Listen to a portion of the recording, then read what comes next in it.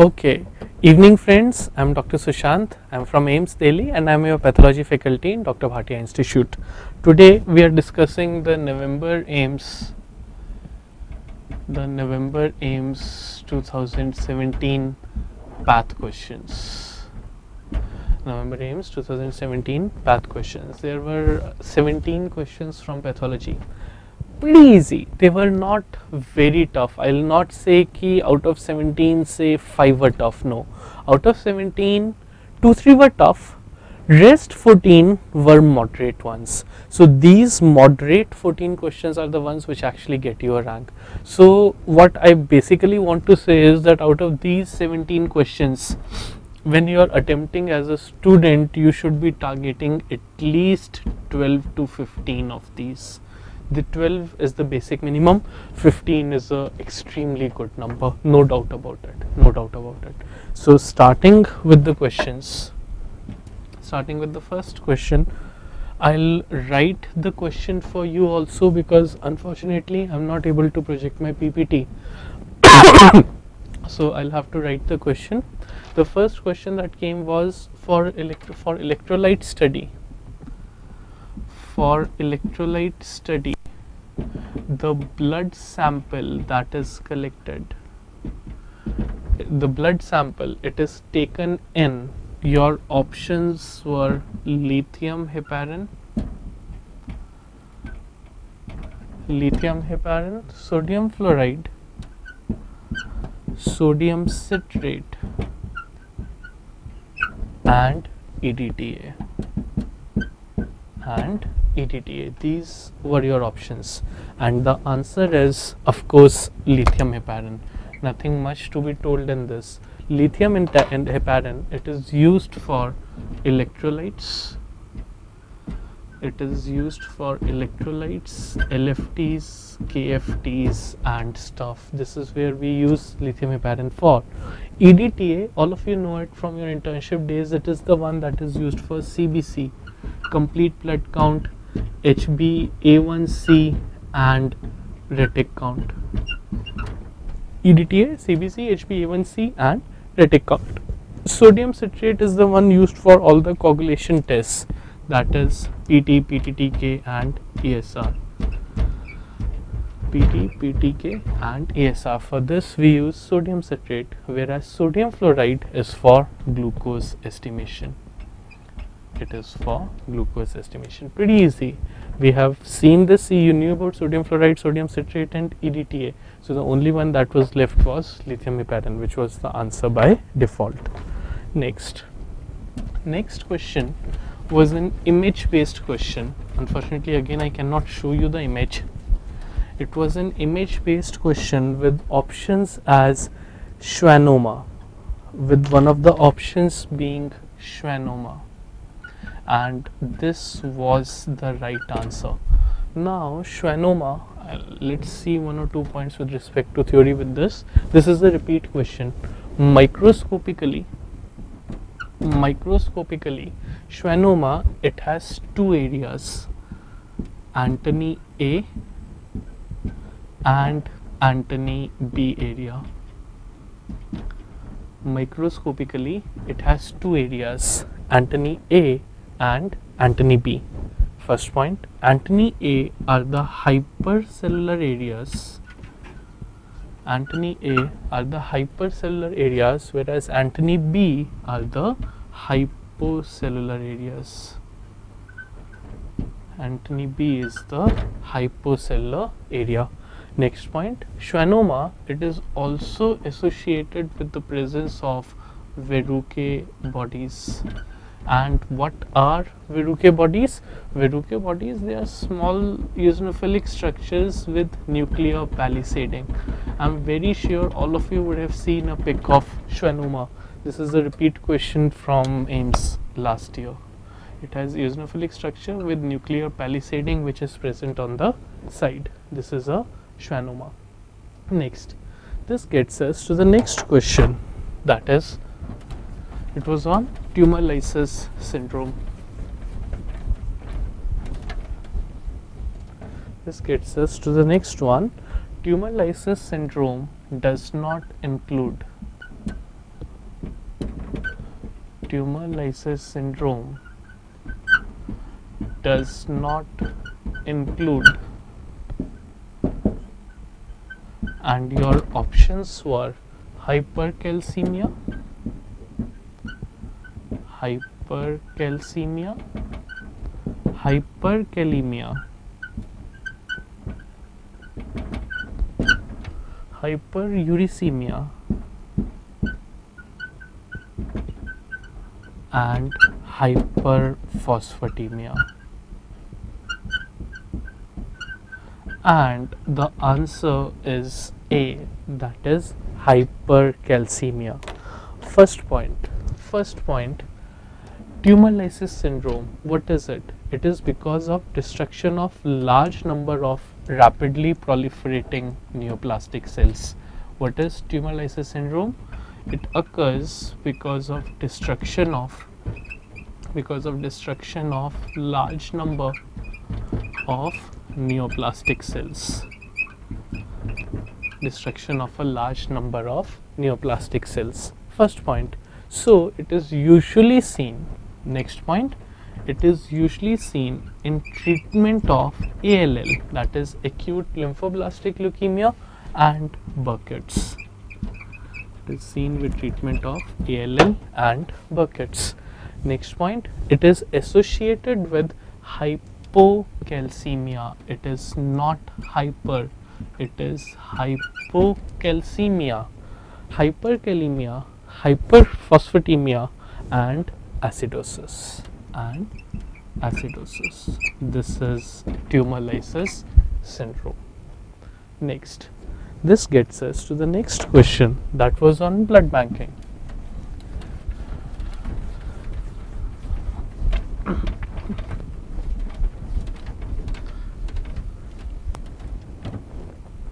This gets us to the next one, that is blood is stored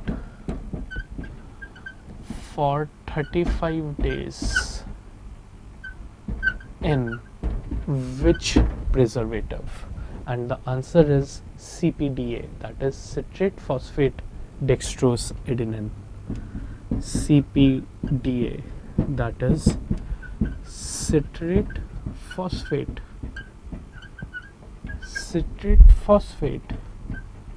dextrose adenine. It is stored for 35 days in CPDA, citrate phosphate dextrose adenine. Let us have a look at shelf life of other preservatives. So let us make a master table for shelf life of other preservatives, starting with ACD. That is acidified citrate dextrose. ACD, that is acidified citrate dextrose. It has a shelf life of 21 days. Next is CPD, that is citrate phosphate dextrose. CPD, that is citrate phosphate dextrose, which has a shelf life of 28 days. Easy to remember, the shelf lives, they are in multiples of 7. 7 3s are 21, 7 4s are 28, 7 5s are 35, that is CPDA, citrate phosphate dextrose adenine. And the last is SAGM, sodium adenine glucose mannitol. SAGM, that is sodium adenine glucose mannitol, SAGM, which has a half-life of 42 days. So the half-lives are in multiples of 7. This is the shelf lives of various preservatives. Next. The next question that was asked was on SLL-CLL, the cell of origin. Next question was SLL-CLL arises from. SLL-CLL arises from, and the right answer is marginal zone B cells. It arises from marginal zone B cells. Now suppose if this option, this is your first choice, this is the best answer. Before I go further, for the juniors who are seeing this, SLL is small lymphocytic lymphoma / chronic lymphocytic leukemia. We'll see 2-3 points about these after the question is over. But for the senior batch, SLL CLL, the best answer, it arises from marginal zone B cells. If this option is not given, then the second best option after this is the naive B cell. So SLL CLL arises from marginal zone B cells followed by naive B cells. Next, before I go to the next one, let us just have a look at what is SLL CLL. Small lymphocytic lymphoma, that is the lymphoma, it is localized to the lymph node / chronic lymphocytic leukemia CLL. That means that these malignant lymph node cells, they have infiltrated into the bone marrow. SLL CLL, this is a B cell CLPD.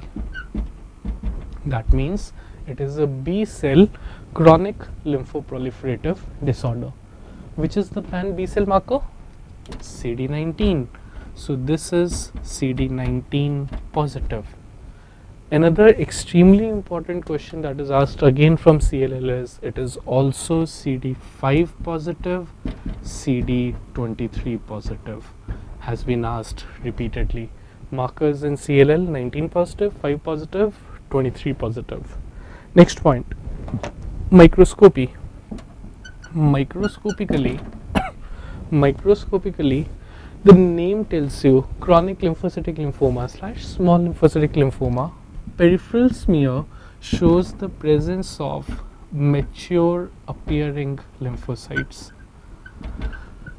It shows the presence of mature appearing lymphocytes. When I say mature appearing lymphocytes, will they be small in size or will they be large in size as compared to an RBC? They are similar in size to an RBC. They are mature appearing lymphocytes, differentiated from ALL, that is acute lymphoblastic leukemia, which shows the presence of blasts. What were blasts? They were very large cells. They were about 2.5 to 3 times the size of an RBC. 2.5 to 3 times the size of an RBC, that is ALL. So coming back to this, SLL CLL arises from marginal zone B cells and naive B cell. Next point. This gets us to the next question.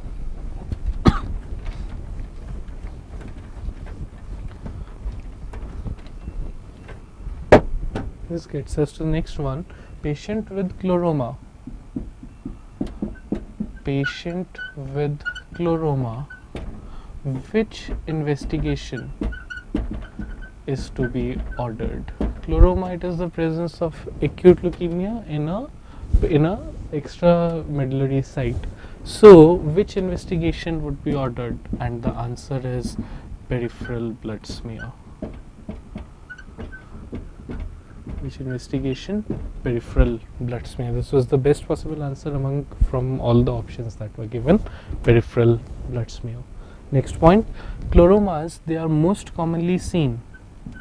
Let us have a look at one more point with this. I am not going into the FAB classification of AML. FAB stands for, the seniors, you know it very well. FAB is French American British. FAB classification of AML. It divides AML from M0 to M7. Numerous questions come from this. At this point I am not interested in it. What I am interested in is just one point in this. Chloromas are most commonly associated with M2. They are most commonly associated with M2. Before I go further, I am not going to write it, but let's just have a recap of the answers.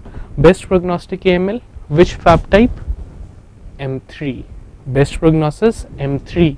M3 stands for acute promyelocytic leukemia. Let me write it for you. Best prognosis. We will just see 3-4 points with respect to this. Best prognostic AML, M3, that is acute promyelocytic leukemia. Next point, most common translocation in M3. The most common translocation seen in M3 is translocation 1517. Fusion transcript, PML rara. The more number of times you speak, the more you will remember, and this is important. Fusion transcript, PML rara. Next point, why is it best prognosis? Because it has therapy against it, and the therapy for M3 is ATRA, all trans retinoic acid. Next point, most common cause of death in M3, DIC. Most common cause of death in M3, DIC, that is disseminated intravascular coagulation. So I can reframe this as DIC is most common with M3. DIC is most common with M3. Next, this gets us to the next one.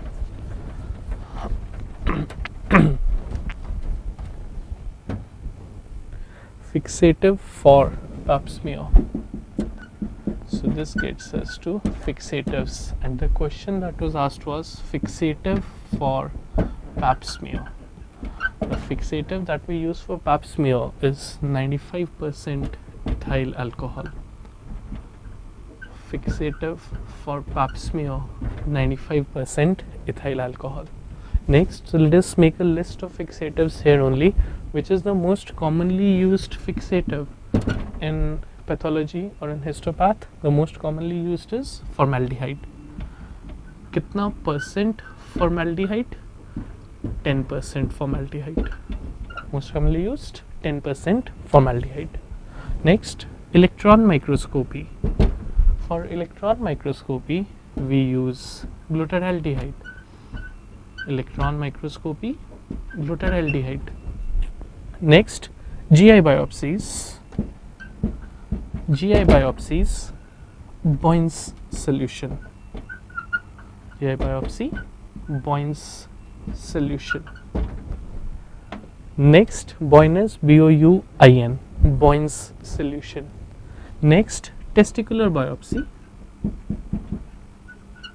Testicular biopsy, Boyne-Holland solution. Testicular biopsy, Boyne-Holland solution. So pap smear is 95% ethyl alcohol, formaldehyde, glutaraldehyde, Boyne solution, Boyne-Holland solution. Easy to remember. If you do a testicular biopsy, the person is howling in pain. So Boyne-Holland solution. Last is bone marrow biopsy. Let me write it on top only. Bone marrow biopsy, Zenker's fluid. Bone marrow biopsy, Zenker's fluid. Done. This is the list of fixatives that are used in pathology. Next, the next question that was asked was on life cycle. It was an image based question. The image was exactly from Google, and the examiner had asked you the life cycle of hepatitis B virus. Unfortunately, I do not have the image with me, but it is a set image. You can have a look at it from my page in Facebook. The life cycle of hepatitis B virus was asked. Next, in the same question, even HIV was the one which was in the options. So you should also know the life cycle of HIV. This again is important. Life cycle of HIV. In the life cycle of HIV, the virus, it has GP120. This GP120 binds to CD4 of the T cells. Let me draw it as this is the cell. This is the cell. Virus has an outer layer of GP120 which binds with CD4. This GP120 CD4 binding leads to a conformational change. It leads to a conformation change, as a result of which this binds to CCR5. This GP120 CD4 complex binds to CCR5. This in turn leads to penetration by GP41. Let me rub off the cell part. This in turn leads to GP41 penetration. GP41 penetration. So first was GP120 followed by GP41.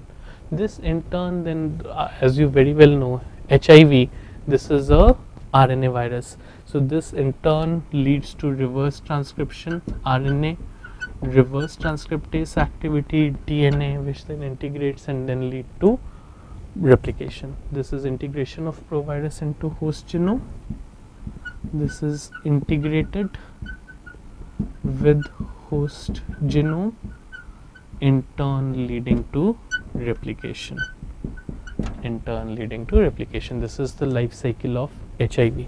This again can very well be asked. The image in the paper was that of a life cycle of hepatitis B virus. Next, there was coming to the next image based question. There were three main options which I have in the recall thing. The first option was RHT. All these are the microscopic images. You can look at the images in my book or at my Facebook page or whatever. My name is Sushant Soni. So have a look at the images from the Facebook page or from my book. RHT. RHT shows the RHT Aschoff body. And this, I guess, was what was asked. RHT Aschoff body. Next, asteroid body. The next option was sarcoidosis. Which shows the presence of asteroid bodies. I can draw asteroid body for you. Asteroid, the name tells you जैसे asteroids होते हैं. So basically these are stellate shaped inclusions. Stellate मतलब star shaped. These are stellate shaped inclusions in giant cells.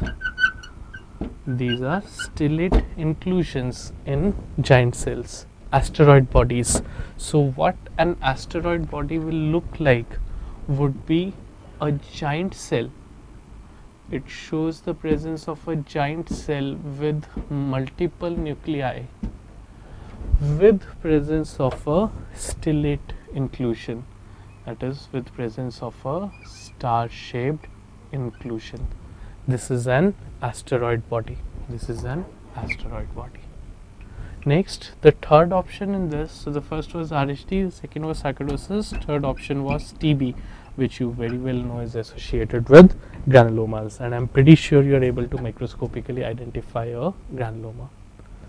Next, this gets us to the next question. This was a theory question from hematology.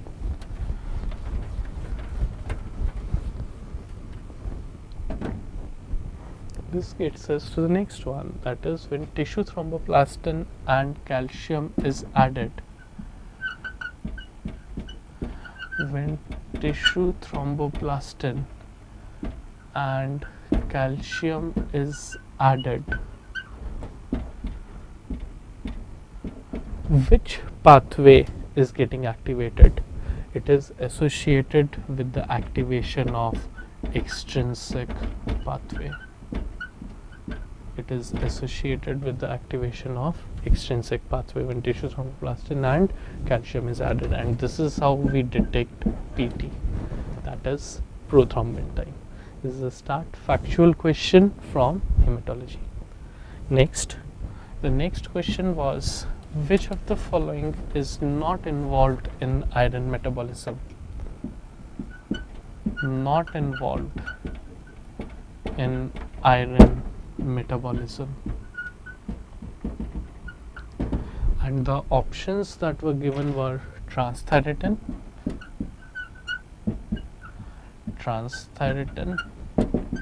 hepcidin, ceruloplasmin, hepcidin, ceruloplasmin, and ferroportin.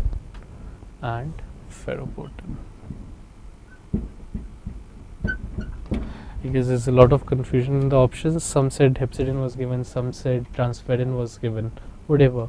But the point to be noted here is the answer is transthyretin. So this gets us to the role of ceruloplasmin. What the studies say is when the levels of ceruloplasmin, hepcidin and ferroportin, I'm very sure you know the role of hepcidin and ferroportin in iron metabolism. Ceruloplasmin is a new one. When the levels fall below 1%, when the levels of ceruloplasmin fall below 1%, the cell to plasma iron flow is impaired. It is associated with impaired cell to plasma iron flow. This statement is again important. This can be the next question that is asked in All India or AIIMS or whatever. The role of ceruloplasmin, it is associated with impaired cell to plasma iron flow. So even though total body iron is normal,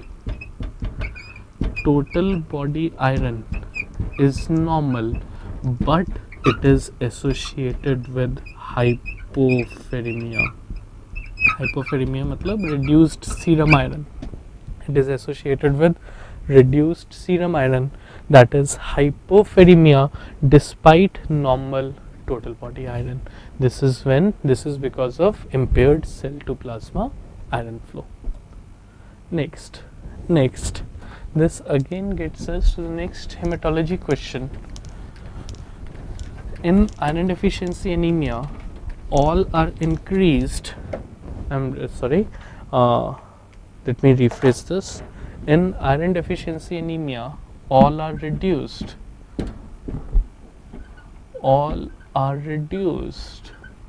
Except in IDA, all are reduced except, you very well know that serum iron reduces, transferrin saturation reduces, serum ferritin reduces, bone marrow iron reduces. What does not reduce is TIBC, total iron binding capacity.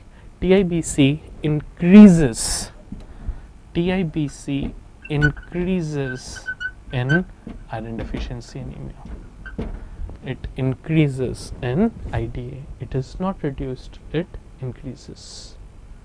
Next, this gets us again to the next microscopy question from hematology. That is, 3 images were given. The first image showed you the presence of target cells. The second image showed you the presence of Howell-Jolly bodies. Target cells, Howell-Jolly bodies, and the last one showed RBCs with pallor. Some students are also saying that in the last image there was even the presence of teardrop RBCs. So 3 images were shown, showing you these 3 different things. So the question that was asked was, thalassemia shows which all features out of these, and the answer is all of the above. Thalassemia is associated with the presence of target cells, Howell-Jolly bodies, and teardrop RBCs or RBCs with central pallor. This gets us to the last pathology based question, that is ovarian tumor. AFP is normal, LDH is elevated. This gets us to the last one, that is ovarian tumor.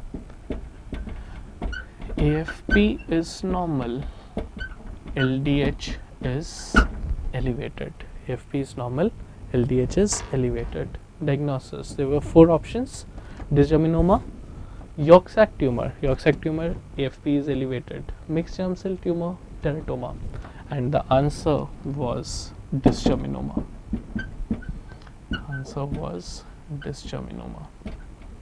In dysgerminoma, LDH is increased, AFP is normal. You very well know it is the most common immature germ cell ovarian tumor. It is the most common immature germ cell ovarian tumor. This you very well know. Most common germ cell tumor of the ovary, teratoma. Most common immature germ cell tumor of the ovary, dysgerminoma. You again know this is the female counterpart of seminoma. It is the female counterpart of seminoma. Coming to the important point, it expresses dysgerminoma. It expresses 3 markers: OCT3, OCT4 and NANOG. These 3 points are important. It expresses OCT3, OCT4 and NANOG. This needs to be remembered. Dysgerminoma expresses OCT3, OCT4, NANOG. Last point, it is also PLAP positive. It is PLAP positive. PLAP is placental alkaline phosphatase. PLAP stands for placental alkaline phosphatase. It is PLAP positive. This is dysgerminoma. Done. So this takes care of your AIIMS questions that were asked in this 2017 AIIMS paper. And in case you have any query or any question that I have missed, or absolutely anything that you want to ask, discuss, counterpoint whatsoever, you can simply mail it to me at sushantesuni@gmail.com. You can mail it to me at sushantesuni@gmail.com, but give me 2-3 days to reply. That is it. Thank you and bestest of luck for the All India paper. Thank you. Take care.